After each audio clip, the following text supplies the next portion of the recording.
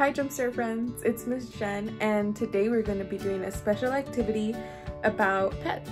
So if you remember in the book Letter to Amy, Peter has a dog, Willie.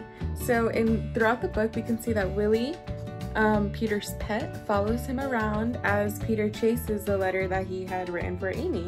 So in this part of the book we see that Willie is looking at Peter when he bumps into Amy. And so throughout the book, Willie serves as a companion to Peter.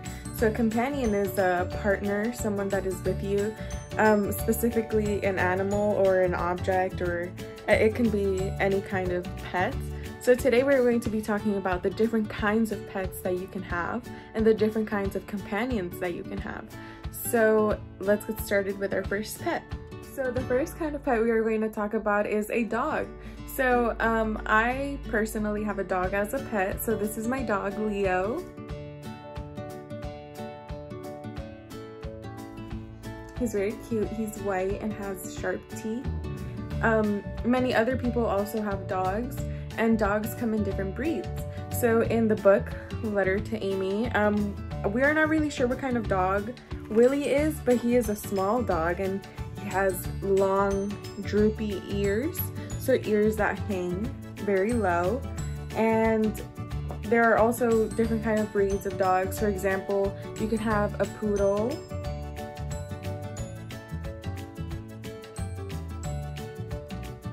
very fluffy, or you can have a pit bull. So pit bulls are usually very big, or they can be really small when they're babies.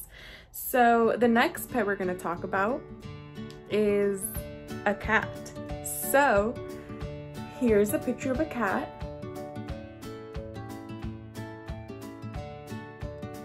And like dogs, cats can come in different colors and different sizes. So here's a orange cat or a cat with orange fur.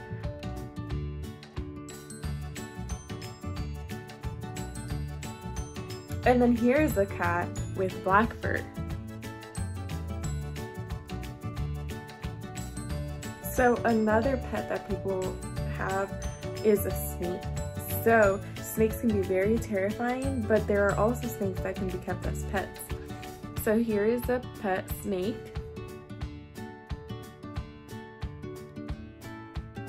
So as you can see, they're usually in their small little cages, a small kind of habitat. So a habitat is where a animal lives. So for example, a snake can live in a dry habitat, so in a desert. Or they can live in like a rainforest habitat. So here's a picture of a rainforest. So there are different kinds of snakes, like there are different kinds of cats and different kinds of dogs. So those are three kinds of pets that people can have, but not all pets have to be alive. So those were all live animals, but you can also have fur pets, so stuffed animals. Here is my stuffed pet. So her name is Octavia. So here she is, and I named her Octavia because she's an octopus. So she has 8 little arms, and whenever she's happy, this is what she looks like. And whenever she is upset or something like that, I can tell because she turns a bright pink color instead of the light pink color she was. So this is my pet that I have at home. And so a pet can really be anything that you have, or anything that you love and keep as a companion. So this is just one of my pets. And so this pet is a stuffed animal, as you can see. And so that was it for today's episode. So just to recap, a pet can be a live animal such as a dog, or it can be a live animal such as a cat, or maybe even a snake.